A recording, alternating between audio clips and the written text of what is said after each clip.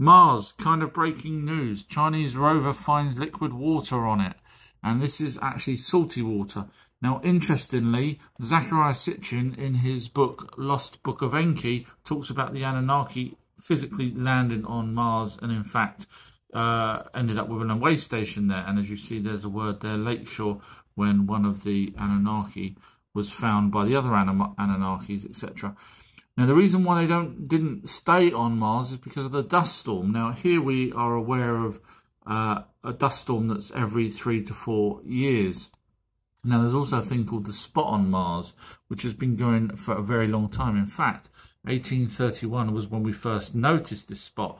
Now, of course, if you go back to the Lost Book of Enki, you'll find that Sitchin says that the reason why the Anunnaki didn't go back was because a massive storm started then. So was that the storm that kept them away? I like a good conspiracy, just like this person. However, this person's been a little bit of a numpty, because I did say about the 2 million tablets, Sumerian tablets, are they fake? Because this person says you can't trust anything from ancient times. So I said, oh, are they fake? And they wrote back saying, how can you tell that they're 2 million years old? And I said, no, you didn't read my comment.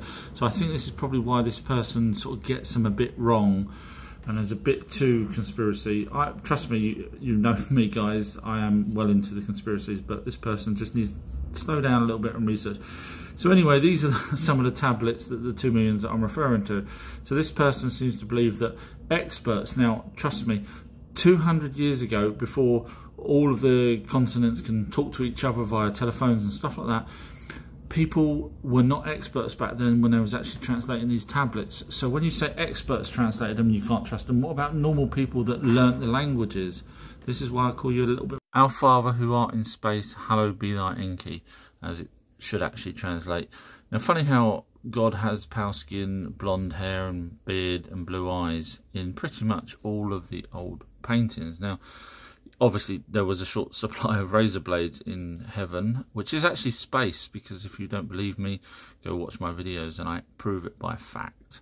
Anyway, just so happens that the original god Enki, that predates the Bible by thousands of years, in fact, he's called the Great Lord, which is funny, he's not allowed to take the god's name in vain, but he is the god. And this beard here was white, and he had lapis lazuli in between. And he was also Neptune with the white hair and the white beard. He was also Poseidon, same character, because he lived for a very long time. So could God, yes, let's be honest, was God Enki from Sumerian times that predate the Bible? Of course. Do you know who or what the source is? This is to do with the start of the universe. Alien GRAYS have told abductees that it's creation or source. That's what they call it. Sumerians have a thing called the creator of everything. Again, could still be the same thing as creation or source.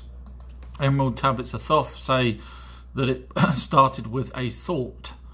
And again, that still could be the same thing. A thought could have been from a creator of everything.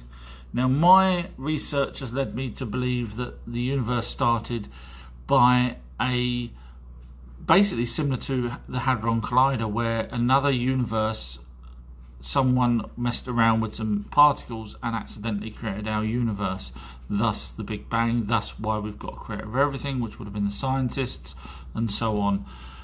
So until someone tells me any different, I think we're a tiny universe somewhere. Breaking news, the University College of London has said, which I've been saying all along, is that the shape of your nose is determined by what hominid species bred with Homo sapiens way back. So there's a report out now, you can go and look at it, it's on Sky News, and it's basically saying that to do with a gene is whether or not, for example here, Neanderthals bred with Homo sapiens would give us a particular shaped nose. Because when I do my lives, people say to me, well, hang on a minute, how come Eskimos, how come, you know, different people around the world have different shaped noses? And I've been saying all along, it's to do with, look, all of these bred with humans, Homo sapiens, sorry. It's Neanderthals, Denivisms, Homo erectus, Homo heidelbergus, Homo florensis, etc. So once again, I'm right, as always. So feel free to watch my videos on my website, because you're going to learn stuff here before the scientists even know it. Outrohistory.co.uk. Did anyone see the show In Search of Aliens with Giorgio talking about elongated skulls in Malta, where they went to the museum? Well, I have actually got a follow-up to that, which has got some fantastic information that wasn't shown in that show. And it's on my Patreon page, and it's under the video called Egypt's Elongated Skulls. So if anyone wants to watch that, just go to patreon.com/outrohistory and look for that one. Obviously, there's loads more videos I've got, but that was the one to do with his research.